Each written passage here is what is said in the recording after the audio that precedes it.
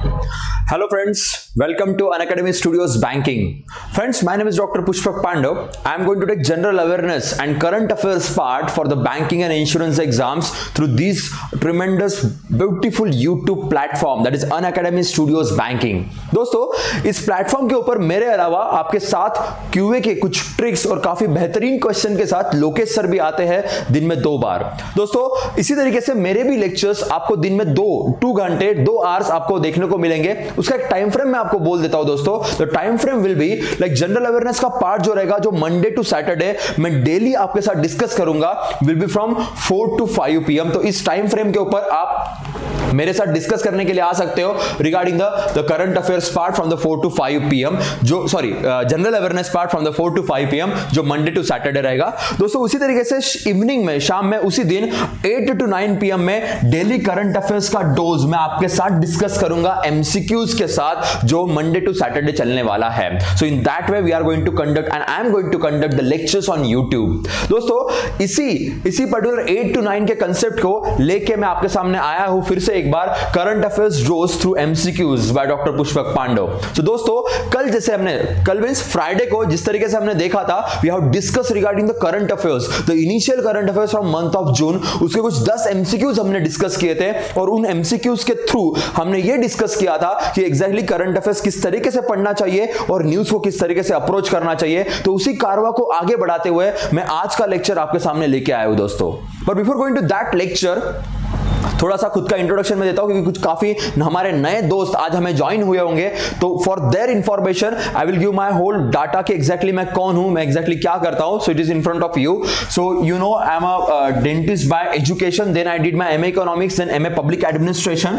After that, in meanwhile, I have started teaching for the banking, insurance as well as UPSC and the MPSC exams. So competitive exams के लिए मैंने पढ़ाना शुरू किया था, जिसके अंदर economics, financial market and public administration and current affairs is usually are my subjects. दोस्तों, from Varanasi till the Bangalore, for everywhere in every classes, every institutions, colleges, all took lectures, but those all lectures were offline.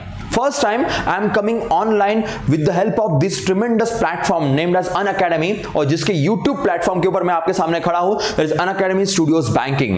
दोस्तों, इसके अलावा अभी आजकल आप देख रहे होंगे बजट एंड इकोनॉमिक सर्वे काफी बस चल रहा है, रिसेंटली प्रेजेंट किया गया। तो उस बजट और इकोनॉमिक सर्वे के ऊपर भी मेरे काफी लेक्चर्स होते हैं। मैं आपके लिए भी एक स्पेशल लेक्चर लेके आऊंगा, जहां पे मैं आपके साथ बजट और इकोनॉमिक सर्वे के कुछ पॉइंट्स, कुछ हाईलाइटेड पॉइंट्स आपके साथ डिस्कस करूंगा। ओके दोस्तों, बट ये तो मैं यहां पे आपके सामने 1 our general awareness, 1 our current affairs लेके आ रहा हूं। और फिलहाल हम 2 फैकल्टीज आपके सामने, इंग्लिश के सर भी कुछ ही दिनों में हमें ज्वाइन करने वाले हैं।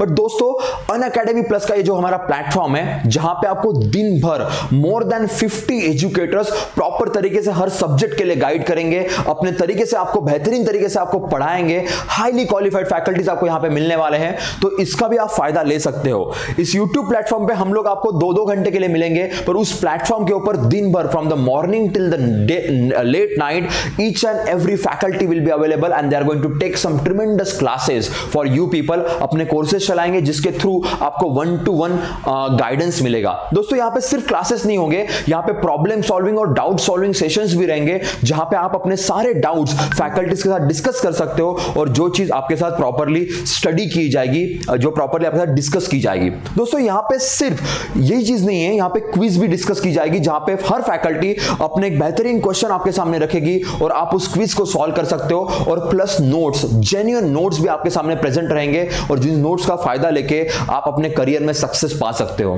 दोस्तों, इतनी सारी फैसिलिटी आपको एक ही प्लेटफॉर्म पे मिलने वाली है, and that is only 5000 per year, only 5000 per year. अगर आप मंथली सब्सक्रिप्शन में जाओगे तो you can see over year up to 1000 आपको मंथली हो सकता है। अगर आप ईयरली जाते हो तो अगर 417 पर मंथ, 5000 का सब्सक्रिप्शन है, अगर मैं मंथ वाइज डिवाइड करता हूं तो ओनली 417।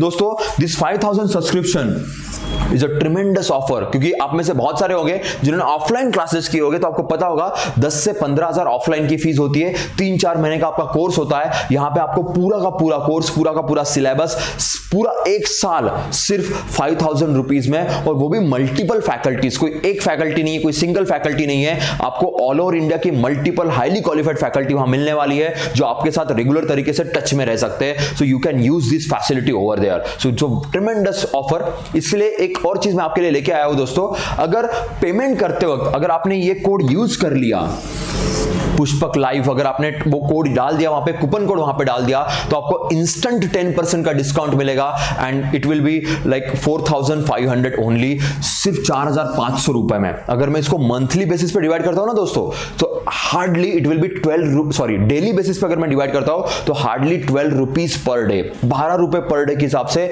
आप इतना सारा दिन भर प्रॉपर एजुकेशन इस प्लेटफॉर्म पे ले सकते हो। It's a wonderful thing for you. तो इस ऑफर को अवेल कीजिएगा, इसका फायदा लीजिएगा और अपनी ड्रीम पोस्ट पाइएगा। ओके दोस्तों, चलो आगे बढ़ता हूं आज के हमारे लेक्चर के तरफ। दोस्तों मैंने कहा था we are going to see the MCQs, current affairs MCQs, जिसके थ्रू हम करंट अफेयर्स के न्यूज को प्रॉपर एनालाइज करेंगे। तो पहली हमारी जो आज का क्वेश्चन है, पहले क्वेश्चन की तरफ बढ़ते हैं दोस्तों। You can see over here, Indian railway is trying to attempt a new technology that uses infrared cameras, optical cameras and the radar assisted imaging system to help detect obstructions on railway tracks.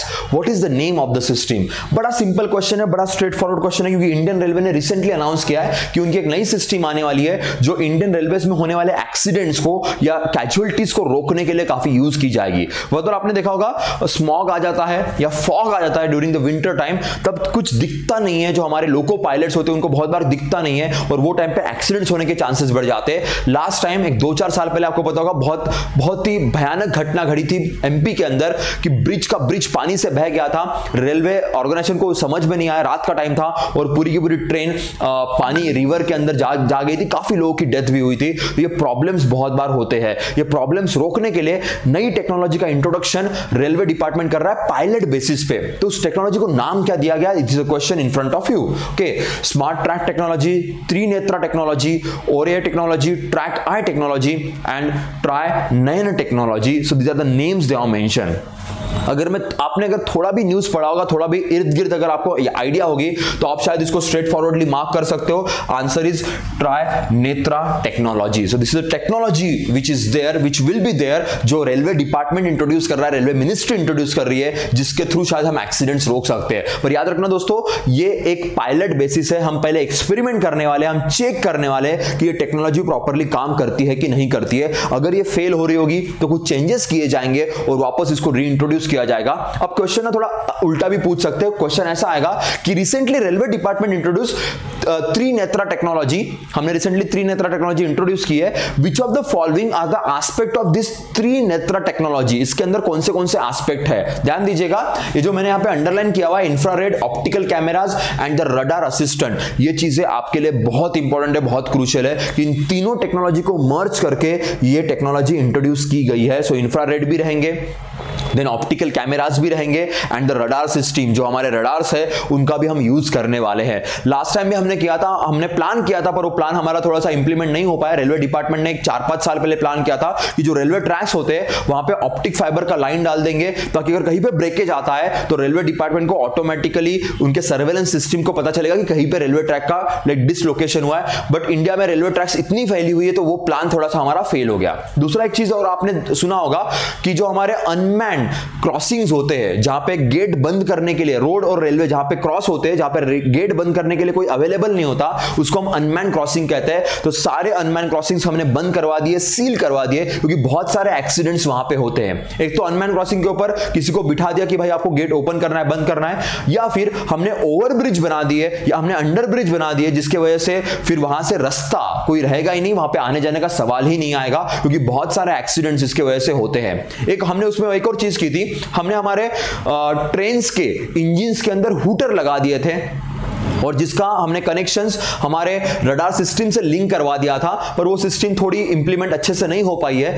But उसमें ऐसा था कि अगर 50-60 metres पहले ही, अगर unmanned level crossing के 50-60 metres पहले ही automatically train का हूटर बजना शुरू हो जाएगा, तो जो रास्ता क्रॉस कर रहे हैं उनको ऑटोमेटिक समझ में आएगा कि train is coming, so they can stop over there. Okay, but ये टेक्नोलॉजी इतनी कारीगर नहीं थी, बहुत बार इश्यूज भी आते सैटेलाइट के कनेक्शंस के साथ, तो हमने उस टेक्नोलॉजी की जगह पे सारे अनमैन लेवल क्रॉसिंग्स को हमने बंद करवा दिया, so there should not be any accidents. तो हम रेलवे को सेफ्टी जोन की तरफ लेके जा रहे हैं और उसी सेफ्टी जोन के अंतर्गत हमने एक नया सिस्टम लाया है, त्रिनेत्र टेक्नोलॉजी। तो याद रखिएगा इसमें 3 चीजें आती है और उसका ये नाम है, and railway department is going to implement that. Okay, question कभी कभी घुमा फिरा के पूछ सकते हैं कि कौन सी मिनिस्ट्री है, या रस्तों के लिए लाया जा रहा है, हाईवे प्रोटेक्शन के लिए लाया जा रहा है, या फिर फ्लाइट सिविल एविएशन के लिए लाया जा रहा है। तो आपको प्रॉपरली उसका आंसर देना पड़ेगा, नोटिफाई करना पड़ेगा। बहुत सिंपल है, बड़ी सिंपल न्यूज है, पर कंफ्यूज मत होइएगा, that is the most important part. Okay दोस्तों, आगे बढ़ते हैं नेक्स्ट क्वेश्चन की तरफ। अगेन वेरी सिंपल,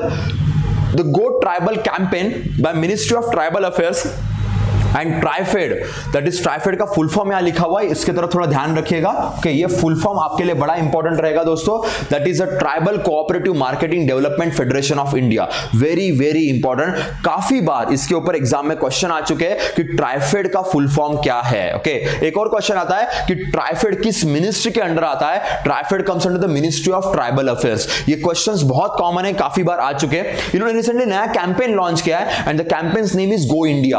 अगर मैं 2 लाइनें पढ़ूं तो 2 लाइनों के ऊपर ही मेरे 2-3 क्वेश्चंस बन जाते हैं। याद रखना, गो इंडिया किसने लॉन्च किया हुआ है, ministry of tribal affairs with the help of TRIFED. दूसरा question, recently go India campaign launch किया, ये कैंपेन एग्जैक्टली ट्राइफेड ने लॉन्च किया। What is the full form of TRIFED, and TRIFED का फुल फॉर्म भी ऐसा आएगा, जो हमारे दोस्त है जिन्होंने इसके पहले एग्जाम्स दी होगी उनको अच्छे से पता होगा। फुल फॉर्म भी ऐसे आते हैं, T stands for, are stands for, E stands for, F stands for. So they are asking such kind of questions. तो आपका क्वेश्चन डिफिकल्ट बनेगा और गलतियां होने की चांसेस बढ़ जाते हैं, तो थोड़ा उसके तरफ ध्यान रखिएगा। ओके, चलो मैं आगे बढ़ता हूं। The attempt at promoting the tribal arts crafts as well as the socio economic welfare of more than 700 tribes of India, which of the following companies is going to be a marketing platform for this campaign. Okay, यहाँ पे companies के नाम लिखे, e commerce companies के नाम आप यहाँ पे देख सकते हो। फ्लिपकार्ट है, देन अमेजॉन है, अमेजॉन इंडिया है, अमेजॉन ग्लोबल है, अलीबाबा है एंड वॉलमार्ट है। ओके, ये लगभग सारी ई कॉमर्स कंपनीज है। ओके, वॉलमार्ट का बहुत बड़ा रिटेल चेन है जिन्होंने रिसेंटली फ्लिपकार्ट को एक्वायर किया हुआ है, तो इनके शेयर्स वॉलमार्ट ने खरीद लिए, ये भी आपने न्यूज सुनी होगी। Okay, Alibaba is one of the very famous e commerce company, belongs to China. Okay, and Amazon everyone knows about that, world की सबसे बड़ी ई कॉमर्स कंपनी है जिसका इंडिया का भी हैंड है और एक ग्लोबल हैंड है। ओके, अब एग्रीमेंट किसके साथ साइन किए, बड़ा कंफ्यूजिंग पॉइंट है, किसके साथ साइन किए होंगे। एग्रीमेंट बेसिकली है क्या कि जो हमारे ट्राइबल लोग होते हैं, जो अपनी कलाकारी से बहुत बेहतरीन चीजें बनाते हैं, बहुत ही खूबसूरत चीजें बनाते हैं, इनको मार्केट मिलना चाहिए, इनको लोगों ने खरीदना चाहिए। अब ना वो अपने शॉप नहीं ओपन कर पाएंगे, एक जगह स्टेबल नहीं होते, वहां तक हम लोग नहीं पहुंच पाएंगे, इसीलिए इनकी सारी चीजें अगर ऑनलाइन आती है, अगर ऑनलाइन प्लेटफॉर्म से बेची जाएगी तो इनको इनकम सोर्स बड़ा अच्छा मिल सकता है और इकोनॉमी को बूस्ट भी मिल सकता है। इसलिए बहुत बेहतरीन कैंपेन लॉन्च किया गया है ट्राइफेड के तौर से, और उस कैंपेन का नाम रखा है गो इंडिया। इसको ना हमने इसके पहले भी ट्राई किया था, एक 2-3 साल पहले इसको ट्राई किया गया था, 2-3 साल कहूंगा मैं, 2014 के टाइम पे हमने इसको ट्राई किया था स्नैपडील के साथ।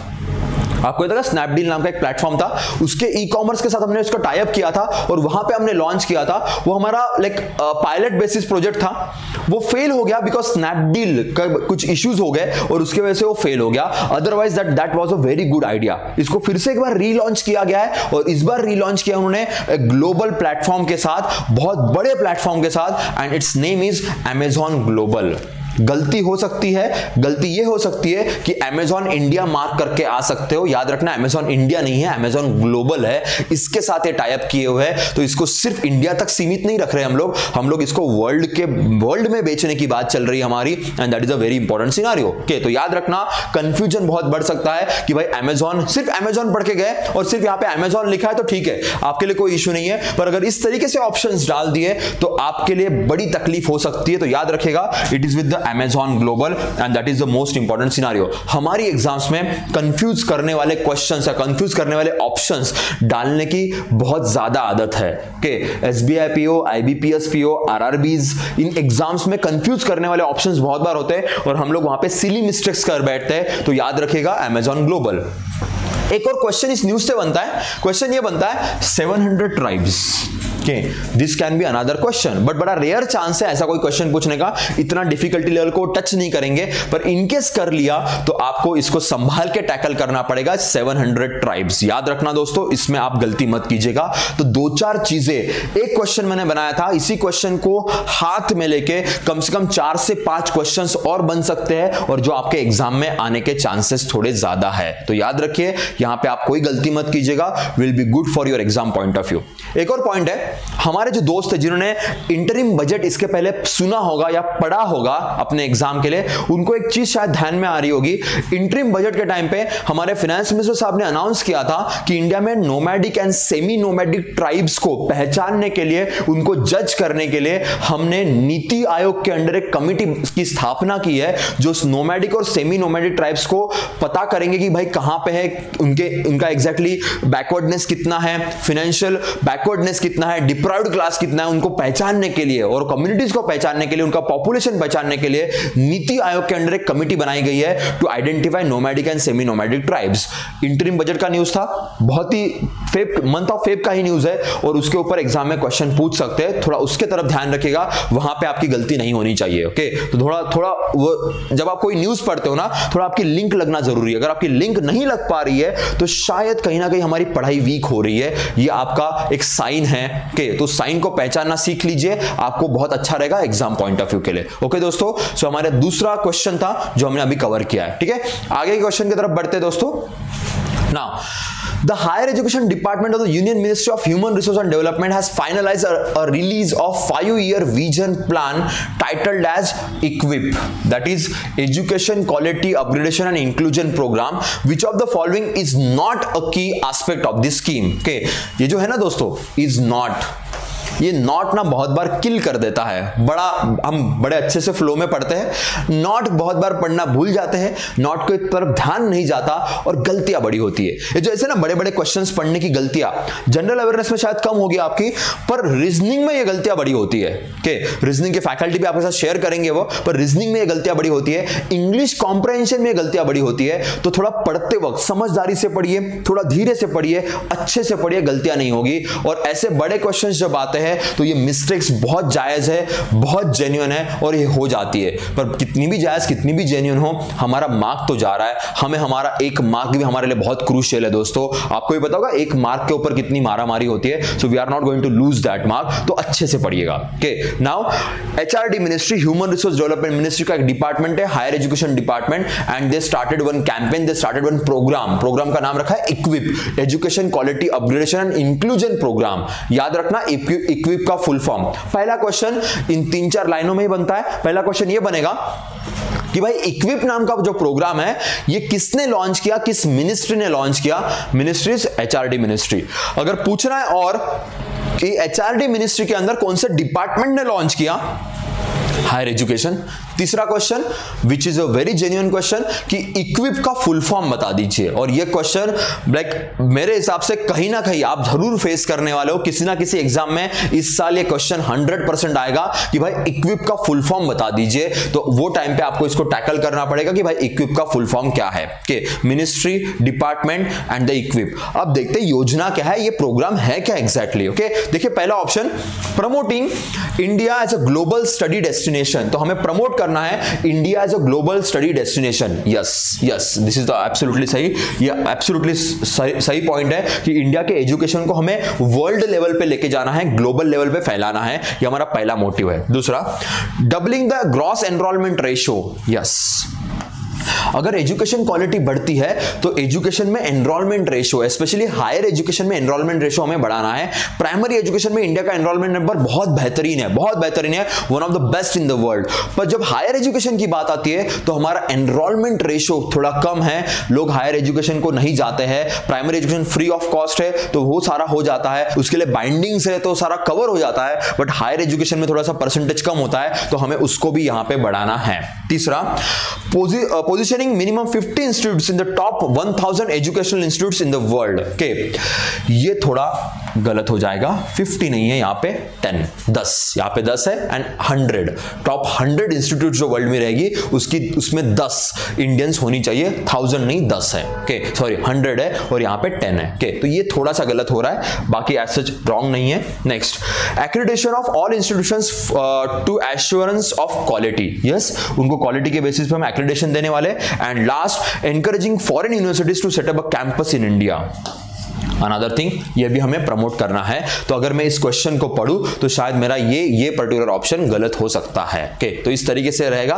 पर ऐसा क्वेश्चन पूछने के चांसेस थोड़े हमारे एग्जाम में कम होते हैं, पर जो ऊपर मैंने कहा था इक्विप का फुल फॉर्म बताइए, एग्जैक्टली इक्विप क्या होता है, इन चीजों के ऊपर नॉर्मली हमारे एग्जाम्स में ज्यादा क्वेश्चंस आते हैं, उसको आपको अच्छे से टैकल करना पड़ेगा। ओके दोस्तों, तो एचआरडी मिनिस्ट्री का प्रोग्राम है, प्रोग्राम्स लॉन्च करते रहती है एचआरडी मिनिस्ट्री, ओके बीच में एक स्टार नाम का प्रोग्राम लॉन्च किया था, द स्टार नाम का programme was basically for the science के लिए, साइंस के अलग अलग एक्सपेरिमेंट्स को प्रमोट करने के लिए भी लॉन्च दिस स्टार नाम का प्रोग्राम, ओके थोड़ा उसके तरफ ध्यान रखिएगा।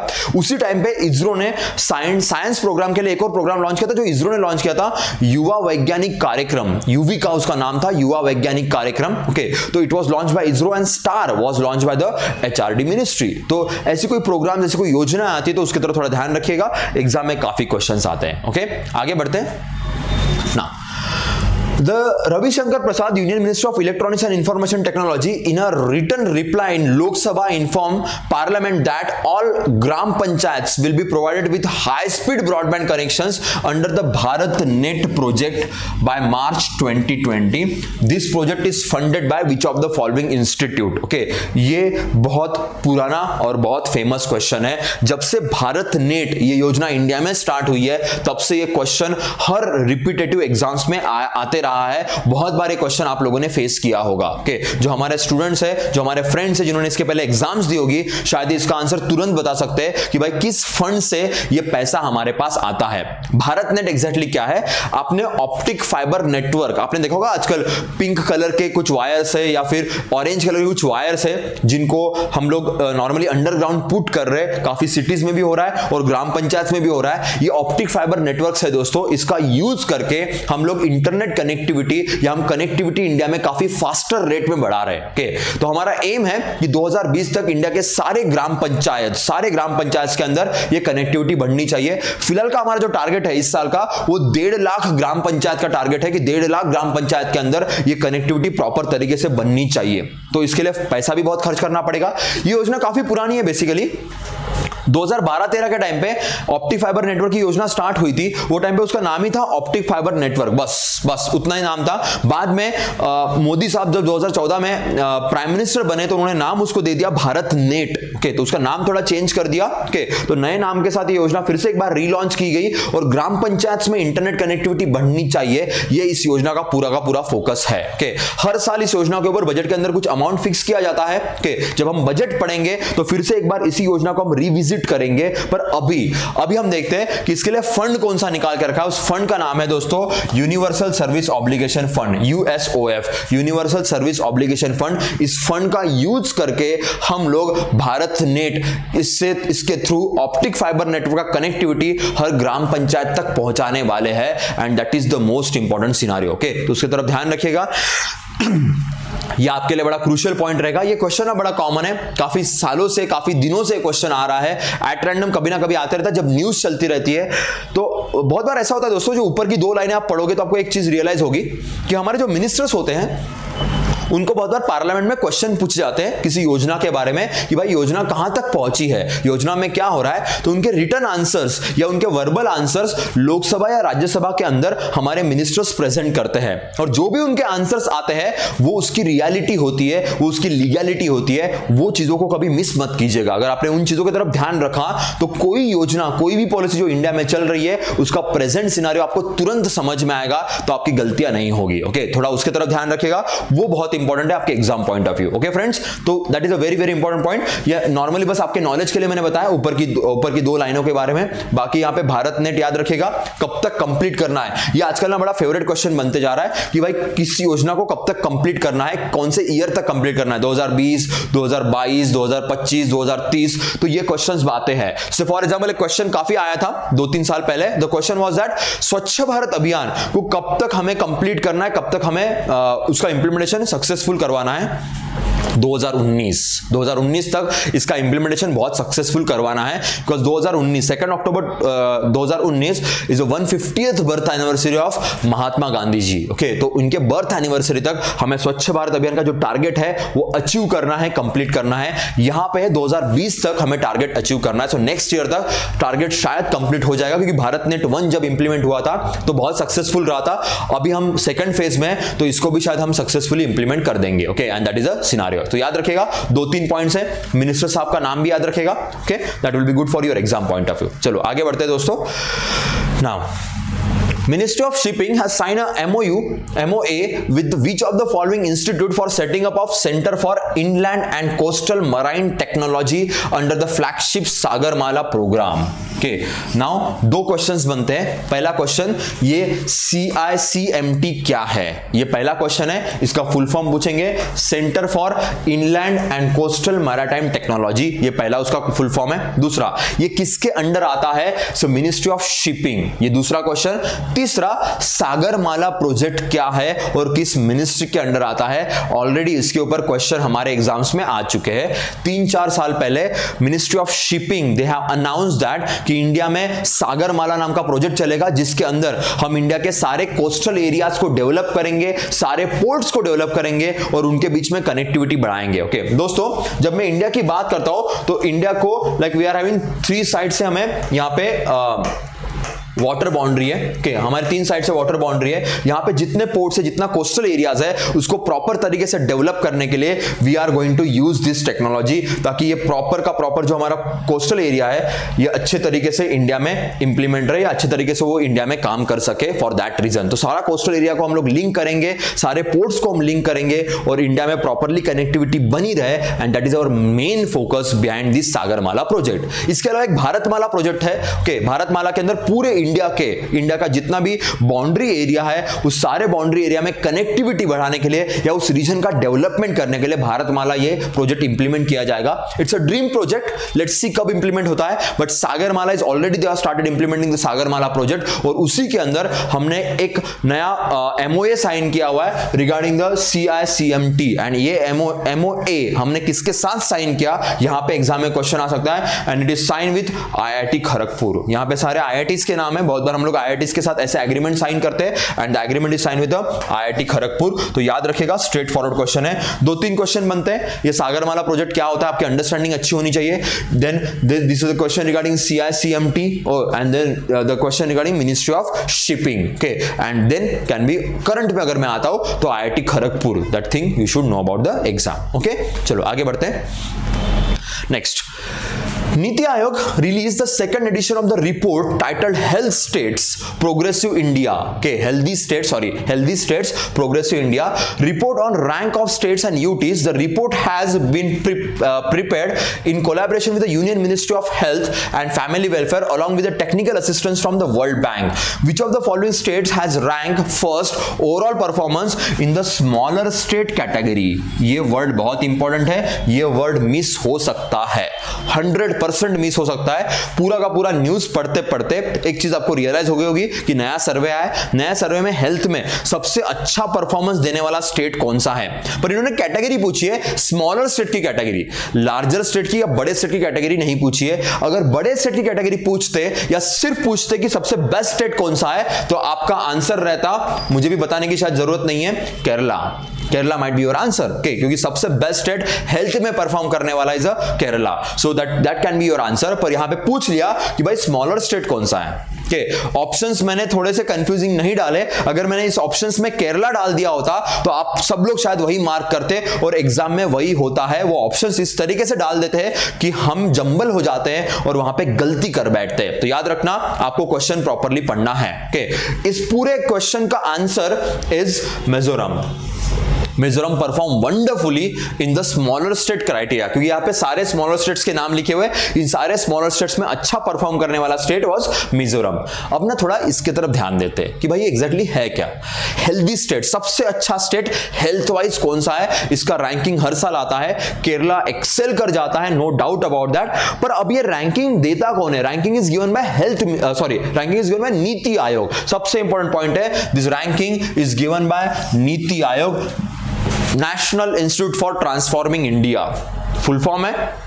जो हमारे नए स्टूडेंट्स होंगे, जो हमारे नए फ्रेंड्स होंगे, जिनको नहीं पता होगा तो याद रखिए, national institute for transforming India के एग्जीक्यूटिव बॉडी है जिसको गवर्नमेंट ऑफ इंडिया ने बनाया था प्लानिंग कमीशन को रिप्लेस करते हुए, और इस बॉडी ने ये पर्टिकुलर सर्वे किया हुआ है जिसको हम लोग हेल्दी स्टेट सर्वे कहते हैं। इस स्टेट में हेल्प किसने की है, इस स्टेट में दो लोग हैं जिन्होंने हेल्प की है, एक तो ministry of health and family welfare और दूसरा है world bank, and which can fetch many questions कि भाई यस इंडेक्स में हेल्प करने वाली इंस्टीट्यूट का नाम बताइए, and the name of the institute is a world bank, जो आपके लिए बहुत इंपॉर्टेंट है, बहुत क्रूशियल है। यहां पे क्वेश्चंस आप बहुत ज्यादा फेस कर सकते हो। ओके, तो थोड़ा ध्यान रखिएगा। दो चीजें, नीति आयोग का रिपोर्ट है, रिपोर्ट का नाम क्या है, सपोर्ट करने वाले कौन है, सपोर्ट करने वाले family welfare ministry, then world bank, and then उसमें कैटेगरीज हमने दी है। The best state, best performing state overall is Kerala. के लार्जेस्ट स्टेट में भी ऑब्वियसली केरला आएगा। स्मॉलर स्टेट की अगर मैं बात करूं, क्योंकि उनका कंपैरिजन थोड़ा सा अलग हम लोग करेंगे, तो वहां पे कौन आएगा, मिजोरम। सो आपको वो थोड़ा याद रखना है। वर्स्ट परफॉर्मिंग स्टेट्स कौन से है, ये क्वेश्चन नॉर्मली एग्जाम में नहीं आता, हमेशा याद रखिएगा। वर्स्ट या बॉटम वाले स्टेट्स के नाम हम लोग नॉर्मली एग्जाम से पूछना अवॉइड करते हैं, निगेटिविटी हम थोड़ी सी अवॉइड करते हैं। पर आपके नॉलेज के लिए बोल देता हूं, the worst performing states are Bihar and UP. Okay, थोड़ा सा वर्स्ट परफॉर्म किया उन स्टेट्स ने।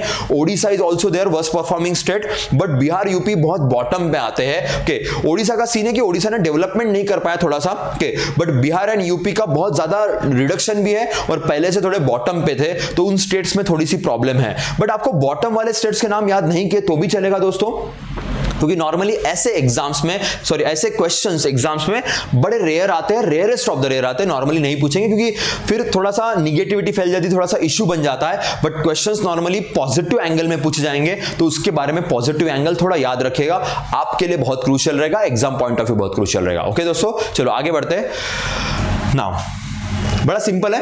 Union ministry of road and transport and highways has decided to modify the format of driving licence to smart card type driving, smart card. Okay, now licence so as to follow the standardized formation nationwide, the desired changes to the pan India license format will be implemented through the MORTH, that is Ministry of Road and Transport Highways flagship application called, इन्होंने application का नाम पूछ लिया। Okay, news ये थी, news अभी ये चल रही थी कि इंडिया में जितने ड्राइविंग लाइसेंस है उसको स्मार्ट कार्ड में कन्वर्ट कर देते हैं। Okay, with some codes and all, everything will be smart card, so you can just scan the card and you can move forward accordingly. तो सारे लाइसेंस उस तरीके से आएंगे, क्योंकि होता क्या है, जो पुराने लाइसेंस थे वो फेक लाइसेंस बनाने के केसेस इंडिया में बहुत ज्यादा है।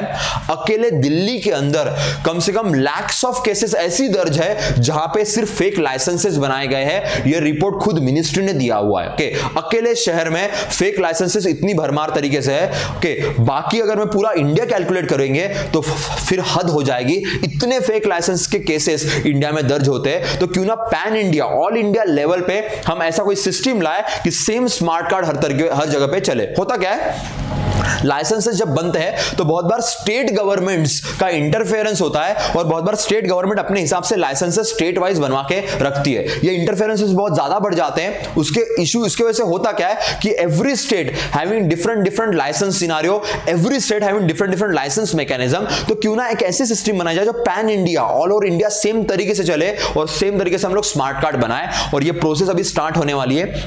इसका पायलट बेसिस अभी जल्द ही हम लोग इंडिया में इंट्रोड्यूस करने वाले हैं, और वही ministry of road and transport and highways ने मेंशन करके रखा हुआ है। पर इसको पाने के लिए, इसको अप्रोच करने के लिए क्या करना पड़ेगा, तो एक एप्लीकेशन के थ्रू आपको जाना पड़ेगा, और जहां पे आपको ये लाइसेंस मिल सकता है, and that application is called as, is named as सारथी। तो आपका आंसर है आंसर नंबर ए। इस एप्लीकेशन का यूज करके आप इसका फायदा ले सकते हैं। ओके, काफी अलग अलग नाम लिखे गए हैं। अगर थोड़ा भी आपका पढ़ने में ऊपर नीचे हो गया, अगर आप एप्लीकेशन का नाम नहीं पढ़ पाए, तो शायद आपकी गलती हो सकती है। ओके, तो याद रखना, the name of the application is सारथी, जिसके थ्रू हम ये काम करने वाले हैं, and that will be good for your exam point of view. Okay दोस्तों, आगे बढ़ता हूं। Okay, now the next question, on which of the following hills in Vaishno Devi temple located. Okay, now suddenly ये क्वेश्चन कहां से आया? ओके, आप बोलोगे कि भाई सडनली क्वेश्चन आपने कहां से डाल दिया, ये तो जियोग्राफिकल क्वेश्चन हो गया। अभी ना एक क्वेश्चन आया था LIC एग्जाम में। Okay, the question was regarding the location of one island. एक आइलैंड के बारे में क्वेश्चन पूछ लिया था, that island is near by Mauritius. Okay, that was a question they have asked. Okay, many students came to me and they asked me, sir static कहां से पढ़े? ये ऐसे क्वेश्चंस आते हैं, स्टैटिक कहां से पढ़े। दोस्तों मैं बार बार बोल के थक जाता हूं, ऑफलाइन में आपको भी मैं एक बार एक सजेशन, सही सजेशन आपको देता हूं। दोस्तों स्टैटिक ना एट रैंडम कभी नहीं आता। स्टैटिक जब पूछते हैं तो करंट से रिलेटेड होके ही स्टैटिक पूछते हैं। जो जियोग्राफिकल लोकेशन पूछा गया था मॉरिशस के पास, वो ना न्यूज में चल रहा था। There was one issue going on between Mauritius and the England. Okay, England के बीच में एक इशू चल रहा है। अभी भी एक आइलैंड है जो मॉरिशस के पास है, वो आइलैंड अभी भी इंग्लैंड के पास है और इंग्लैंड का अभी भी वहां पे रूल चलता है। कि जिस तरीके से इंग्लैंड हमारे ऊपर रूल करती थी, अभी भी वो एक आइलैंड के ऊपर रूल करती है जो मॉरिशस के पास है। मॉरिशस अफ्रीका के पास आता है और वहां पे अभी भी रूल करते हैं। तो दिक्कत वाला पॉइंट था, तो केस गई इंटरनेशनल कोर्ट में और इंटरनेशनल कोर्ट ने कहा कि नहीं, ये आइलैंड आपको मॉरिशस को ट्रांसफर करवाना पड़ेगा। And they asked the question कि भाई ये पर्टिकुलर आइलैंड किस कॉन्टिनेंट में है या कहां पे लोकेटेड है। ये कोई जियोग्राफी का क्वेश्चन तो है, नो डाउट अबाउट दैट, पर ये क्वेश्चन स्टैटिक से नहीं आया है, एट रैंडम नहीं आया, करंट में था। अगर आप करंट ढंग से नहीं पढ़ोगे तो ये दिक्कत जाएगी। दोस्तों वन लाइनर से बच के रहिए।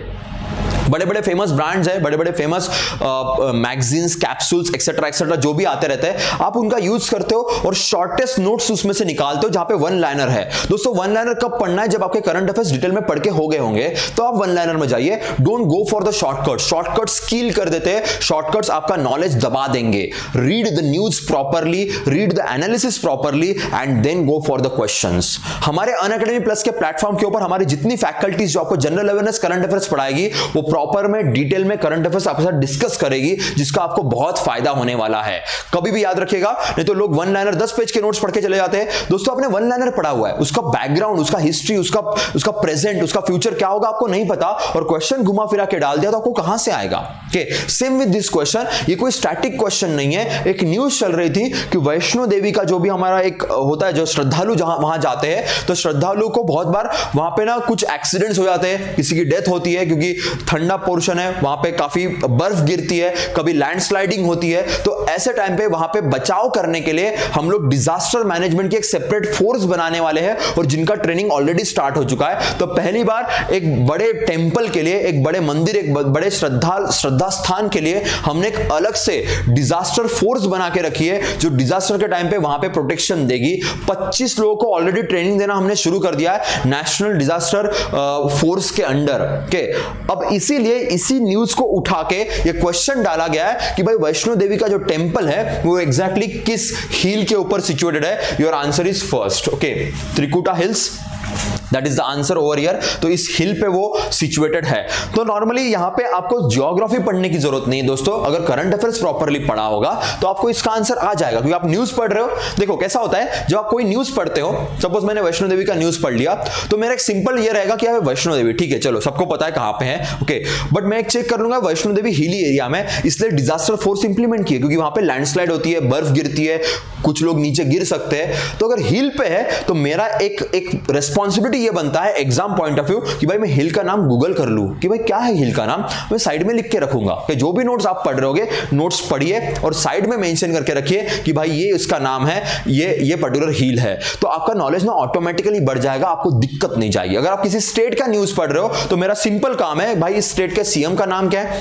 ये स्टेट का कैपिटल क्या है, स्टेट के गवर्नर का नाम क्या है ना। बाकी स्टेट्स आपको समझ में आ जाएंगे, पर जो नॉर्थ ईस्टर्न स्टेट्स होते हैं उनके साथ बहुत लोगों को प्रॉब्लम होती है। 90% people are having problem with the north eastern states को याद रखने में। ओके, आपको तो स्टेट्स का सीक्वेंस भी याद नहीं होता बहुत बार, स्टेट्स का कैपिटल, स्टेट के सीएम, स्टेट के गवर्नर्स याद होना बहुत दिक्कत जाती है, specially with the north eastern states. Okay, तो ये प्रैक्टिकलिटी, ये रियलिटी है, तो आपको उसको फेस करना पड़ेगा। तो जब आप पढ़ते हो तो तुरंत साइड में निकाल के रखिए क्या है। कोई कंट्री अगर न्यूज में चल रही होगी, फॉर एग्जांपल किसी कंट्री के पीएम प्रेसिडेंट इंडिया आ गए या हमारे पीएम प्रेसिडेंट किसी और कंट्री चले गए, तो कंट्री की इंफॉर्मेशन साइड में निकाल के रखना एमओयू के अलावा। एमओयू तो आप पढ़ने वाले हो, पर लिखिए कि कंट्री का कैपिटल क्या था, कंट्री का करेंसी क्या था।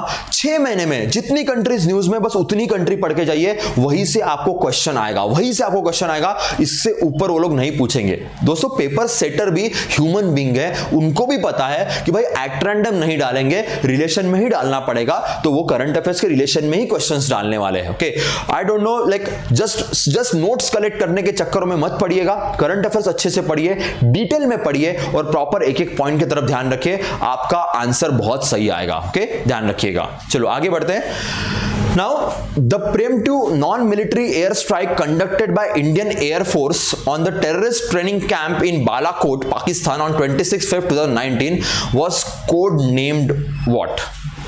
Now, ये बड़ा फेमस इंसिडेंट है कि हमने उरी 2 के नाम से हमने इसको बड़ा फेमस किया था, बड़ी फेमस चीज हो गई थी। ओके, हमने एयर स्ट्राइक किया था, जो टेररिस्ट कैंप्स बने थे उस एरिया में, पाकिस्तान ऑक्युपाइड कश्मीर के अंदर, वहां पे हमने अटैक किया था, सक्सेस भी हमें मिला था। ओके, बट अभी एग्जैक्टली वो जो अटैक किया गया था उस ऑपरेशन का नाम क्या रखा गया था, ये रिसेंटली मंथ ऑफ जून में गवर्नमेंट ऑफ इंडिया ने, इंडियन एयरफोर्स ने बता दिया कि भाई उस ऑपरेशन का हमने नाम क्या रखा था। ओके, स्ट्रेट फॉरवर्ड क्वेश्चन बन जाता है। ओके, काफी बड़ी न्यूज थी, काफी ह्यूज न्यूज थी, सब लोगों ने इस न्यूज को कवर किया था, सबने इस न्यूज को पढ़ा भी था प्रॉपरली। ओके, तो सिंपल क्वेश्चन आता है कि भाई ऑपरेशन का नाम बता दीजिए क्या था।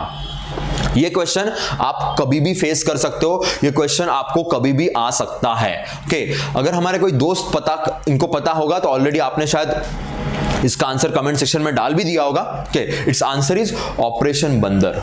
Okay, like yes, क्या है, क्या रीजन था? Okay, they give the name operation बंदर। यहाँ पे नाम भी देख सकते हो आप, हाथी, बिल्ली, गधा, चीता। Okay, so we give such kind of name, हम ऐसे नाम देते रहते हैं। So it's called as operation बंदर, मंकी, ऑब्वियसली उसके हिसाब से हमने इसको नाम दिया हुआ है। ओके, सो ऐसे कोड नेम्स नॉर्मली होते हैं, तो याद रखिएगा। यहाँ पे हम कुछ और भी सोच सकते हैं, यहाँ पे ऑप्शंस इतने इजी भी नहीं देंगे, ऑप्शंस थोड़े से उल्टे पुल्टे आ जाएंगे। ओके, एक अलग तरीके के ऑप्शंस आएंगे, तो आपको शायद वहां पे गलती हो सकती है। तो बड़ा सिंपल क्वेश्चन था वैसे, अगर आपने पढ़ा होगा तो। एक और है कारगिल वॉर। कारगिल वॉर में इंडियन एयरफोर्स ने पार्टिसिपेट किया था, उसके बाद हमने कारगिल वॉर जीते थे। ओके, उन्होंने काफी अच्छी मेहनत दिखाई थी, मिलिट्री के साथ मिलकर काम किया था, and we one that Kargil war. तो कारगिल वॉर में जो इंडियन एयरफोर्स ने पार्टिसिपेशन किया था, उसमें काफी एयरफोर्स के हमारे जवान शहीद भी हुए थे। तो उनके मेमोरी में ना अभी रिसेंटली हमने एक मेमोरी डे सेलिब्रेट किया, एक फंक्शन रखा गया था उनके मेमोरी में। तो वहां पे एयर में हमने मिसिंग मैन नाम का फॉर्मेशन क्रिएट किया था प्लेन्स के साथ। सो प्लेन्स ऐसे करके हमने वहां पे मिसिंग मैन नाम का फॉर्मेशन किया था, तो जो हमारे लोग शहीद हुए उनकी याद में।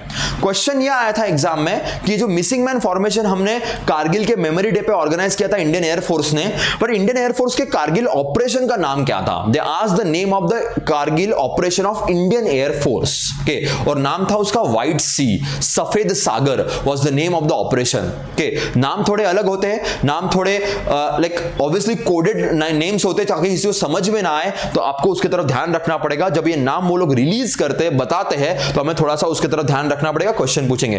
कारगिल वॉर को जमाना हो गया दोस्तों, पर क्वेश्चन आज भी आता है कि उसके ऑपरेशन का नाम क्या था जो इंडियन एयरफोर्स ने किया था, सफेद सागर व्हाइट सी। यहां पे बालाकोट वाला द आंसर इज ऑपरेशन बंदर। तो थोड़ा याद रखिएगा, the questions can be asked on such kind of news. Okay, आगे बढ़ते हैं।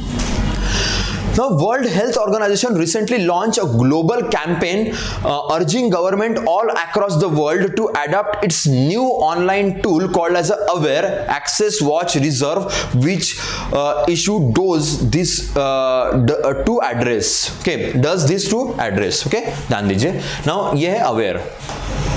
पहला क्वेश्चन तो यही पे, एक्सेस वॉच एंड रिजर्व।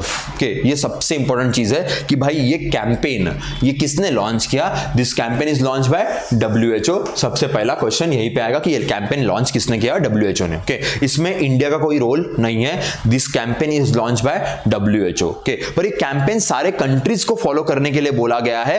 किस चीज के लिए? कि भाई किस चीज का अवेयरनेस करवाना है, किस चीज के ऊपर वॉच रखना है और किस चीज को रिजर्व करना है, किस चीज के लिए लॉन्च लॉन्च किया गया। यहाँ पे डिजीजेस के नाम लिखे गए, water borne disease, antibiotic resistant, contaminated drinking water, medical negligence and the medicine scarcity. तो एग्जैक्टली क्या है, किस चीज के ऊपर वॉच रखना है, किस चीज के ऊपर रिजर्व करना है और किस चीज के ऊपर लोगों को एक्सेस प्रोवाइड करना है? Your answer is this, antibiotic resistance. Okay, this is the answer. इस चीज के ऊपर हमारा फोकस रहेगा कि भाई इसके लिए लोगों को अवेयर कीजिए, इसके ऊपर वॉच रखिए और इसका एक्सेस मेंटेन कीजिए। होता क्या है, कंट्री लाइक इंडिया में anti microbial resistance, antibiotic resistance, ये कंसेप्ट बहुत कॉमन है इंडिया में। होता क्या है, बहुत लोग मुझसे एग्री करेंगे, काफी हमारे दोस्त होंगे जो डॉक्टर बैकग्राउंड से बिलोंग करते होंगे। My self is from the medical background, आपको भी पता है। हमारे कंट्री में होता क्या है, हर घर में एक डॉक्टर होता है, हर घर में एक डॉक्टर होता है, चाहे आपके पास डिग्री रहे ना रहे। ओके, हर बंदा मेडिसिन खुद से डिसाइड करता है कि भाई क्या मेडिसिन लेनी चाहिए, क्या मेडिसिन नहीं लेनी चाहिए, और एंटीबायोटिक्स इजीली ले लेते हैं। इजीली मींस उनको लगता है कि बस एंटीबायोटिक्स खा लो, जल्दी सब ठीक हो जाएगा। बट एंटीबायोटिक्स का सीन दोस्तों ये होता है कि एंटीबायोटिक्स जो आप बैक्टीरिया को किल करने के लिए ले रहे हो, वो बैक्टीरिया उसके अगेंस्ट रेजिस्टेंस पावर क्रिएट करते हैं। अगर आप एट रैंडम ऐसी मेडिसिन लेते रहोगे without doctors prescription, without doctor surveillance, तो एट रैंडम एंटीबायोटिक्स के चक्कर में जो बैक्टीरिया आपके बॉडी में है, they will create the resistance power. तो उसके बाद वो जो एंटीबायोटिक है उन बैक्टीरिया के ऊपर एक्ट ही नहीं करेगा, वो इम्यून हो जाएंगे। तो जो डिजीज आपको हुआ है उसको क्योर करने के लिए बहुत तकलीफ आपको जाएगी, क्योंकि आपको डोजेस बढ़ाने पड़ेंगे। दूसरा, ज्यादा एंटीबायोटिक्स खाने की वजह से आपके बॉडी के सिस्टम के ऊपर उसके साइड इफेक्ट होते हैं और जो बहुत डेडली भी हो सकते हैं। तो आपको उसके बारे में अवेयर होना बहुत जरूरी है। In India, specially in India, we are having this habit of taking medicines at random without doctors prescription, and which is creating huge problem for our population. एक आपको पता होगा, एक डिजीज है जो इंडिया में काफी पाया जाता है, जिसको हम लोग कहते हैं MDR TB. Okay, the disease is called MDR TB, multi drug resistance tuberculosis. Okay, the origin place of MDR TB is India. Okay, हमारे यहाँ टीबी के लिए हमने बहुत अच्छा कैंपेन लॉन्च किया था, dots was the name of the campaign. But लोगों ने इतने एट रैंडम तरीके से मेडिसिन ले लिए कि अभी multi drug resistance TB India के अंदर आ गया, जिस टीबी के अगेंस्ट कोई मेडिसिन भी प्रॉपरली काम नहीं कर रहा है। सारे मेडिसिन रेजिस्टेंस पावर क्रिएट कर चुके हैं। तो ऐसे डिजीजेस पाए जाते हैं, ऐसे बैक्टीरिया जो सारे मेडिसिन के अगेंस्ट रेजिस्टेंस क्रिएट करते हैं, ऐसे बैक्टीरिया को नॉर्मली हम लोग सुपर बग कहते हैं। इसके ऊपर एसएससी एग्जाम में एक बार क्वेश्चन आया था कि भाई सुपर बग क्या होता है। तो super bug are such kind of bacterias जो ऑलरेडी रेजिस्टेंस क्रिएट कर चुके हैं सारे मेडिसिन के अगेंस्ट। अब उनको किल करना is next to difficult, and that is the scene. इसलिए WHO ने कैंपेन लॉन्च किया है एंटीबायोटिक रेजिस्टेंस के लिए, इसके अगेंस्ट। ओके, अब इंडिया में क्या करते हैं, इंडियन गवर्नमेंट ने कुछ दिनों पहले एक नॉर्म लाया था कि जो भी एंटीबायोटिक्स रहेंगे जिसकी वजह से बॉडी पे साइड इफेक्ट्स हो सकते हैं या रेजिस्टेंस जल्दी क्रिएट हो सकता है, उनके ऊपर एक रेड कलर की लाइन होती है, एक रेड कलर की लाइन रहेगी। ओके, काफी बड़ी थिक लाइन रहेगी। अगर उसके ऊपर रेड कलर की लाइन है, इसका मतलब यह है कि ये मेडिसिन डॉक्टर्स के प्रिस्क्रिप्शन के बिना नहीं लेने चाहिए, या लेने से पहले सोच समझ के उसकी तरफ ध्यान रखिए कि उसको कैसे लेना है, क्या लेना है, सोच समझ के अच्छे से। अगर आप कोई रेड लाइन वाले मेडिसिन खरीदने जा रहे हो तो आपको अभी तो मेडिकल स्टोर वाले भी बता देंगे कि भाई इसको डॉक्टर के प्रिस्क्रिप्शन के बिना मत लीजिए, या फिर आप भी थोड़ा केयर कीजिएगा, ये चीज नहीं होनी चाहिए। So this is not only about the exam point of view, it's about your health also, so think about it bit properly. Okay, चलो आगे बढ़ते हैं। Now, ये हमारा actually last question था. So these are the 10 questions we have discussed. So these are the questions which we saw today. Okay, मैं सारे questions एक बार आपको दिखा देता हूं ताकि आपको थोड़ा सा रिवीजन हो जाए। अगर जो हमारे दोस्त अभी अभी हमें जुड़े होंगे तो आप इस वीडियो से एक बार गो थ्रू कीजिएगा, will be good for your exam point of view. Okay, चलो। The first question was regarding the Indian Railway.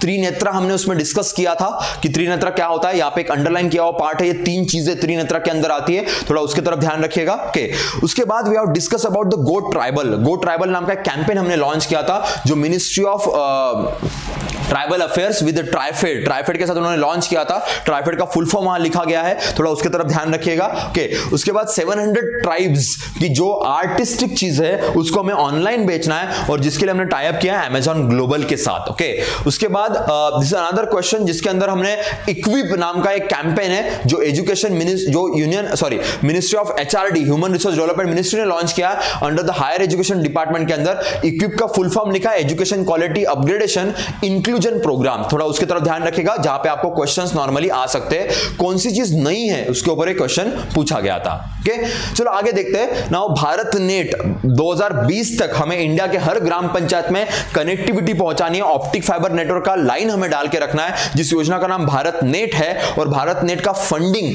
कहां से आता है, इसके ऊपर एक क्वेश्चन था, that is universal service obligation fund. थोड़ा आपको उसकी तरफ ध्यान रखना पड़ेगा, which is kind of important news. Okay, आगे बढ़ते हैं। Now this is another system, that is centre for inland and coastal maritime technology, CICMT। Okay, so CICMT Sagarmala के अंदर आता है, सागरमाला प्रोजेक्ट का ये पार्ट है। और CICMT किस मिनिस्ट्री के अंदर आता है वो पार्ट हमने देख लिया। ओके, CICMT एग्जैक्टली किसके साथ मिलकर हम लोग बना रहे हैं, that is IIT Kharagpur. Sagarmala project क्या होता है उसके बारे में भी हमने डिस्कस किया था इस पर्टिकुलर न्यूज को डिस्कस करते वक्त। ओके, यहां पे आते हैं, NITI Aayog release the second edition of the report called as a healthy states. Okay, ये पॉइंट याद रखना, healthy states progress India, the report on rank of the states and the UTs. Okay, ये उसका पूरा का पूरा नाम है, याद रखना। कभी कभी ना ये जो रिपोर्ट के नाम होते हैं, इन नामों के ऊपर एग्जाम में क्वेश्चन आता है, तो आपको उसके लिए भी रेडी रहना पड़ेगा, उसके लिए भी आपको सतर्क रहना पड़ेगा। क्वेश्चन इसके ऊपर काफी बार आते हैं। ओके, अब इस रिपोर्ट के हिसाब से स्मॉलर स्टेट्स कैटेगरी में सबसे अच्छा स्टेट कौन सा है, स्मॉलर स्टेट कैटेगरी में सबसे अच्छा स्टेट इज मिजोरम। ओके, और सिर्फ नॉर्मल स्टेट्स अगर पूछे कि बड़े स्टेट्स या बाकी सारे ओवरऑल सारे स्टेट्स में अच्छा स्टेट कौन सा है, तो your answer will be Kerala. सो केरला आपको याद रखना पड़ेगा, that is the answer. Worst state कोई पूछता नहीं है, मैंने आपको पहले भी कहा था, इनकेस पूछ भी लिया तो Bihar and UP are the worst performing state in the health survey और द हेल्थ इंडेक्स। ओके, चलो आगे बढ़ते हैं। Now the news is regarding another news regarding the road and transport and highway ministry. उनका एक न्यूज है, smart card licence जो आने वाले, अभी स्मार्ट कार्ड कैटेगरी में लाइसेंस आएंगे। ये जो स्मार्ट कार्ड लाइसेंस है, इसको पैन इंडिया में हमें फैलाना है, हर स्टेट में इसको उस तरीके से यूज किया जाएगा। तो ये कैंपेन हम किस एप्लीकेशन के अंदर लॉन्च कर रहे हैं, उस एप्लीकेशन का नाम पूछा गया है, and the application name is सारथी। तो you have to handle that. Sarathi is the name of the application, जिसके थ्रू हम लोग लाइसेंसेस को स्मार्ट कार्ड में कन्वर्ट करने वाले हैं। ओके, चलो आगे बढ़ते हैं। नाउ वैष्णो देवी टेंपल के बारे में न्यूज थी कि वैष्णो देवी टेंपल किस हिल पे है। सो वो हिल का नाम यहां पे लिखा हुआ है। न्यूज रिगार्डिंग ये थी कि डिजास्टर मैनेजमेंट वाला न्यूज हम डिस्कस कर रहे थे, और उसी के अंदर ये क्वेश्चन बना था। ओके, चलो आगे का क्वेश्चन है, दैट इंडियन एयरफोर्स ने जो बालाकोट में एयर स्ट्राइक की थी, उस एयर स्ट्राइक का एग्जैक्टली नाम क्या रखा गया था। एयर स्ट्राइक का नाम रखा था हमने ऑपरेशन बंदर। ओके, थोड़ा उसके तरफ ध्यान रखिएगा, question can be asked on this part also. Okay, चलो नेक्स्ट लास्ट क्वेश्चन था हमारा कि WHO का एक कैंपेन है, this campaign is called aware, access, watch and reserve. दोस्तों ये क्वेश्चन बहुत आ सकता है, बहुत कॉमन क्वेश्चन हो सकता है कि इसका फुल फॉर्म बता दीजिए। ये बहुत कॉमन क्वेश्चन रहेगा, तो इससे थोड़ा अवेयर रहिएगा, आप भी अवेयर रहिएगा, क्वेश्चन आ सकता है। Okay, so will be good for your exam point of view. WHO is the organisation जिसने इसको लॉन्च किया है, और सारे कंट्रीज को बोला है कि आपको एंटी माइक्रोबियल रेजिस्टेंस से लोगों को अवेयर करना है, उसके तरफ ध्यान रखना है, और रिजर्व करना है मेडिसिन को, ताकि लोग एट रैंडमली उसको यूज ना करें। And that is the concept. Okay दोस्तों, so that's all from the today's current affairs part. जाने से पहले एक बार आपको रिमाइंडर दे देता हूं मैं कि अनअकैडमी प्लस के प्लेटफॉर्म पे आइए, इन्हीं न्यूज को, पूरे मंथ के न्यूज को हम डिटेल में स्टडी करेंगे। मेरा पूरा 1 साल का कोर्स वहां पे चल रहा है, आप मुझे ज्वाइन होइए, हम वहां पे प्रॉपर तरीके से डिस्कस करेंगे, हर करंट अफेयर्स के पार्ट को डिटेल में हम लोग डिस्कस करेंगे, ताकि आपको कोई तकलीफ ना जाए। ओके दोस्तों, सो अनअकैडमी प्लस के प्लेटफॉर्म पे जब आप सब्सक्रिप्शन करोगे तो पेमेंट के टाइम पे ये कोड यूज कीजिएगा। अगर आप ये कोड यूज करते हो तो तुरंत आपको 10% का डिस्काउंट मिलेगा, तो only amount will be 4500 friends. Okay, सो इसी यूट्यूब चैनल पे आपके सामने क्यूए के लेक्चर्स लेके लोकेश सर भी आते हैं, जहां पे वो आपके साथ क्यूए के ट्रिक्स डिस्कस करते हैं, नए नए अमेजिंग क्वेश्चंस आपके साथ डिस्कस करते हैं, और मैं आपके साथ डिस्कस करूंगा general awareness and current affairs part. Okay दोस्तों, 4 से 5 मेरा जनरल अवेयरनेस का पोर्शन होता है, और शाम को 8 से 9 मैं आपके साथ डिस्कस करूंगा regarding current affairs through MCQs dose. Okay, तो अगर आपको ये वीडियो पसंद आया होगा तो उसको लाइक कीजिए, शेयर कीजिए, अपने दोस्तों को इस पर्टिकुलर हमारे प्लेटफॉर्म के बारे में बताइए, जहां से उनको नॉलेज मिल सके। ओके, एंड अगर आपके जो भी डाउट्स है, जो भी आपके इश्यूज है, जो भी आपके फीडबैक्स है, उसको कमेंट सेक्शन में डालिए। डेफिनेटली हम आपको उसका रिप्लाई करेंगे, और हम उस तरीके से उसको मैनेज करेंगे। ओके दोस्तों, सो सी यू टुमारो। कल मिलते हैं सुबह जनरल अवेयरनेस के पार्ट में, और 8 बजे करंट अफेयर्स